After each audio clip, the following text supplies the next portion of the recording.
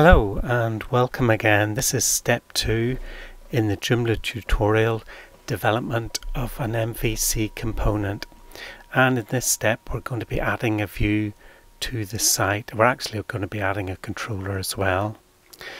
Now when you start following a tutorial on the internet, if you're like me, you always run into some sorts of problems, so it's worth it at the outset learning a little bit about debugging your code within Joomla.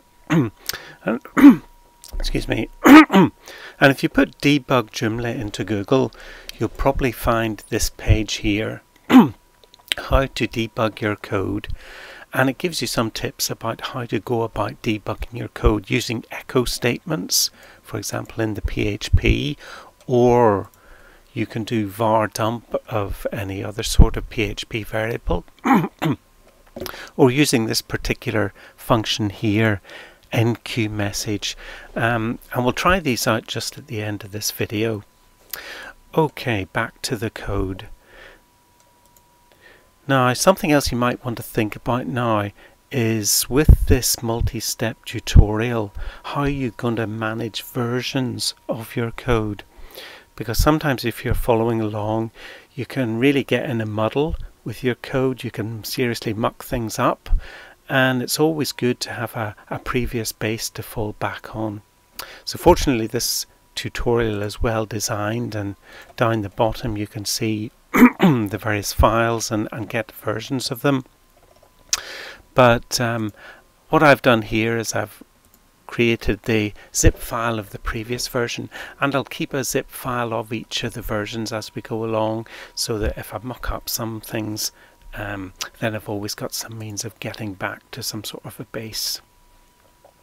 So for this step I've already copied the file information from the web page, and here are all the files, the controller that we have, and some of the view stuff here. There's the new manifest file. I've changed it as required, put in a new version number, and added details of the new files and folders that we're going to include. The only thing I haven't done here is I haven't updated the main file hello world.php just yet. And if you're like me and you use Firefox, whenever you try to copy and paste,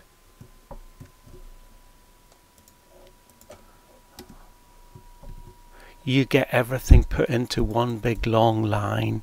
So if you're finding that, just use another browser. There is a little bit of a quirk with Firefox. It's actually this issue here, but if you use another browser, I'm using Chrome here, Chrome works fine.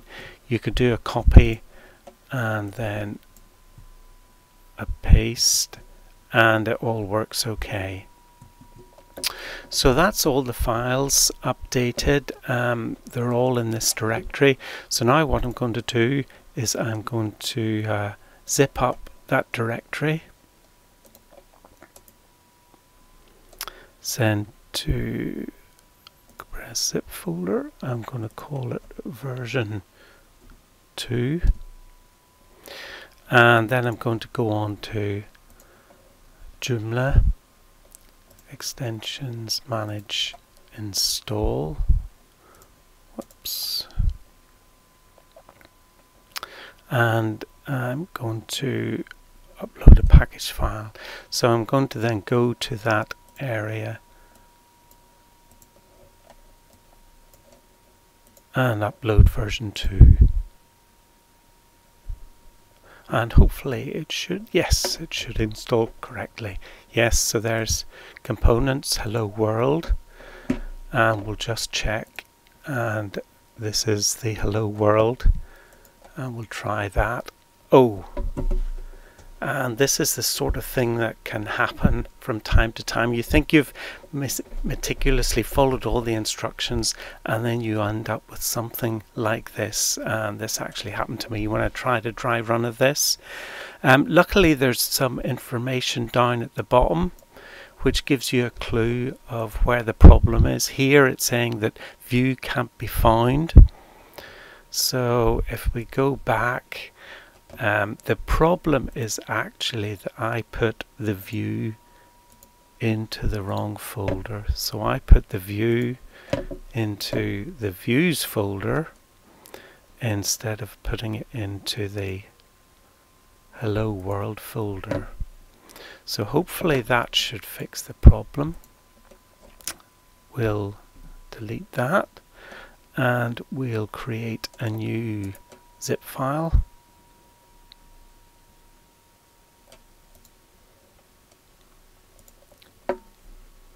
Call it number 2 and go back and try this one. Extensions, manage, install. We don't need to uninstall the previous one. We can just load this on top.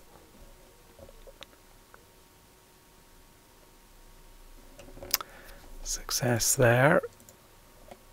Hello world, and let's try this. Yes, that's working. Right, so that is the that's the code up and working, but really the question is what is actually happening here, because we've got a whole lot of files, and oops, that's the new view in the different place. So we'll just forget about that. So we've got lots of files here. Really what is going on? So I've drawn a picture here which will hopefully give you an idea about that. And if we just put that full screen. As I mentioned in the last video, whenever you get an HTTP request in, Joomla actually looks at things in the HTTP request, and if it sees an option equals com hello world, it will run this file hello world.php, and you could actually write all of your component in that file and put out the HTML and everything, and it would all work fine. However, you would miss out on all the benefits of what Joomla provides for you as well, base code that you can reuse. If you want to avail of that base code, then you really have to structure things the way that Joomla wants you to structure them. Put the right files in the right directories, as we've already seen, and really call them the right things. So you have to call the classes that you're creating really as Joomla expects them to be. So what is going on with this code? And if we go back to this hello world.php, if we look at this, it's first of all checking that JExec is defined, which is really just a security feature to stop people directly running this file without going through Joomla. Then it's getting controller equals jcontroller legacy get instance, and if we go back to the picture, it's really calling a class method of this base controller, which is jcontroller legacy. Now we're going to find in later steps the base controller being something other than that jcontroller legacy, but because of what we're doing here, the appropriate base class to use is jcontroller legacy. And what it does, it goes to our controller file and gets PHP to process it and actually instantiates an object, an instance of our hello world controller. If we go back to the code, the next bit is really finding from the input, which is like the HTTP request, what is the parameter which has got which task is set to, and if it finds a task, then it will execute that task. And in the absence of a task being there, what it will do is it will run the default, which is the display. So the next thing it's doing is it's trying to call the method which is specified in the task parameter, Now here we've got no task parameter, task equals something, so what gets run is actually the display method. Within our controller it's just empty, so the display method which gets run is the display method of the base controller, JController legacy, and what it does, it instantiates the view, so it looks for our view code and then creates an instance of that view that we've got, which again is based or inherits a base class of JView legacy. It does the same with the model. Now we haven't got that implemented yet, but we'll see that in a later step. And then it calls display on that view, and that display then runs this template.default file that we've got. So in our view we have got, it's setting up a message, this .message equals hello world, and in our default file we're just picking that up, this .message, and that works because we're still in the context of that instance. So that's basically the way it works. It's a bit hard to follow, so really what I'm going to do is take an example.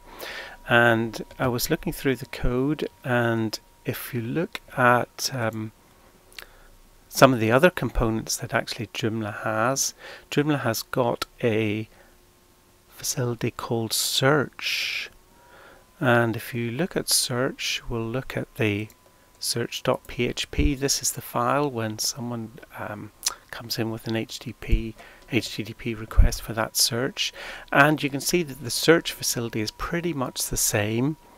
It gets a controller instance based on JController legacy.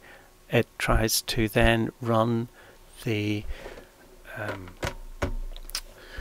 method which is defined in the task parameter.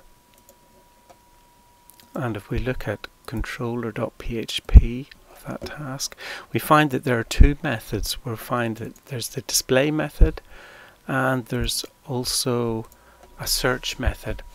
Now all of this code that we've got here is interpreted, so we can actually go and change it. So what we're going to do is we're just going to put a couple of echo statements in. This is the display method in search.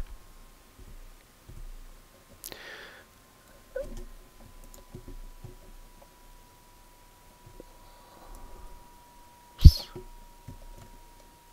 And we're going to do it here as well. This is the search method, and we're also going to use that way that was defined in the debug jfactory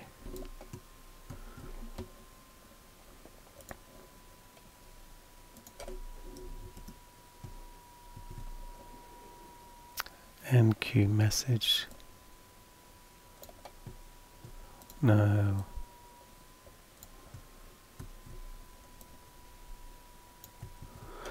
And we'll put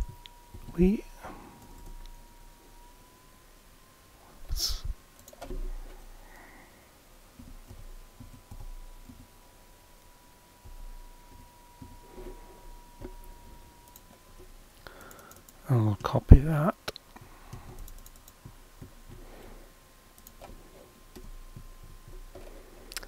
And put it in there.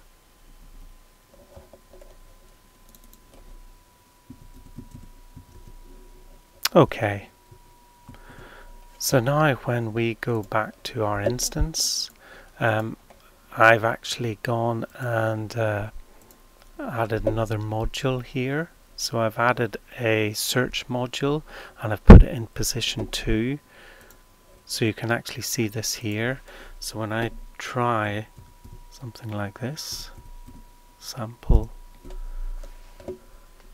it should come up with the results. Now to understand what's going on here, let's put the developer tools on with an F12.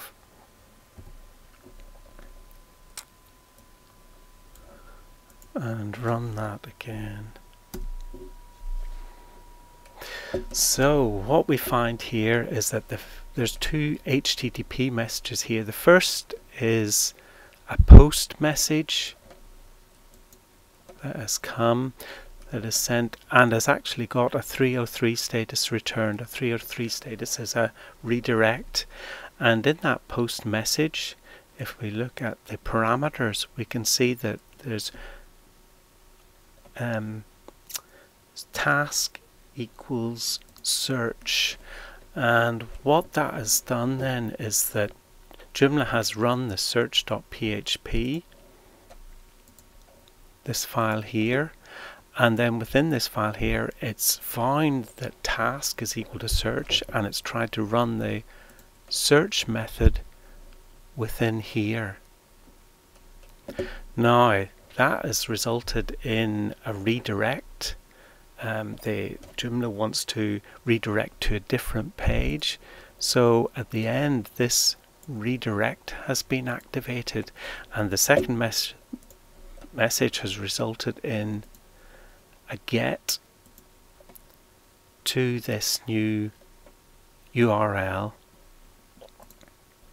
So you can see in the post the redirect URL is there, and that's the same as the URL that we've now visited. And in that get, if we look then at the params, there's no task equals, so what it will have run is equal the search, sorry, the display task, the display method.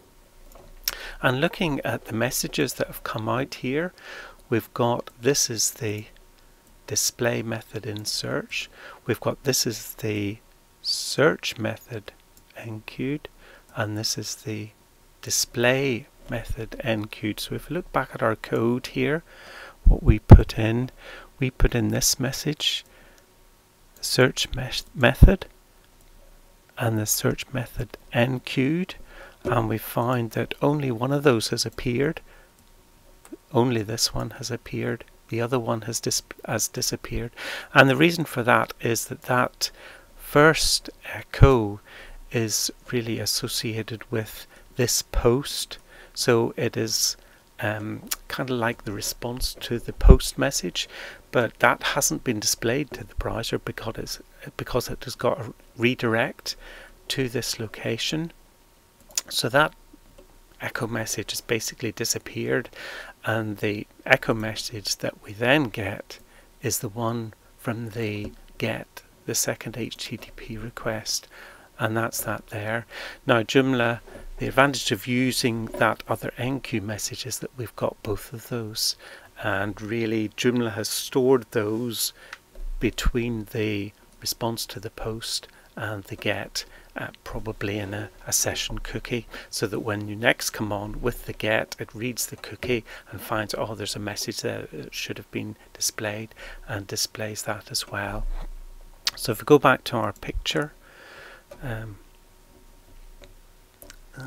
set that full screen, in that search we've got the instance, we've got the base instance, then we've called, in the first instance we've called the method which was called search, and that, you know, set those things up, calls the redirect, it came in again, option, and this was going to the search again.